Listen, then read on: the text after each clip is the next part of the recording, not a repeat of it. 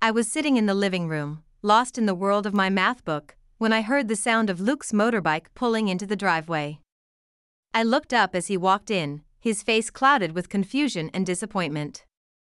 "Hasley, we need to talk," Luke said, his voice was firm and steady.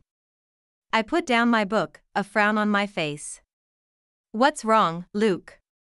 I asked, my heart pounding in my chest. "I just saw Matthew with Jessie," Luke replied, his voice full of disbelief. My eyes widened in shock. I had heard about Jessie before, but she had never met me. She never thought that Matthew would be interested in someone like her. I felt a surge of jealousy and anger.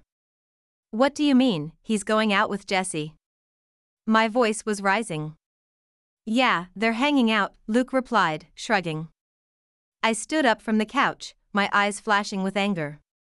"That's not okay, Luke," I asked, with my voice full of disbelief. He had never seen me so upset before. He realized that I was mad not just for him, but for myself as well. "Did you see him with Jessie just to hurt me?" "What are you talking about, Hasley?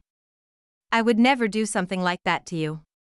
"I don't know what to believe, Luke. You've been spending so much time with them lately, and now you come in here and tell me about them." Luke stepped back. "I wasn't spending time with them to hurt you, Hasley. I was just trying to be a good friend." "But why did you have to tell me about them now? Why not earlier?" "I didn't know earlier.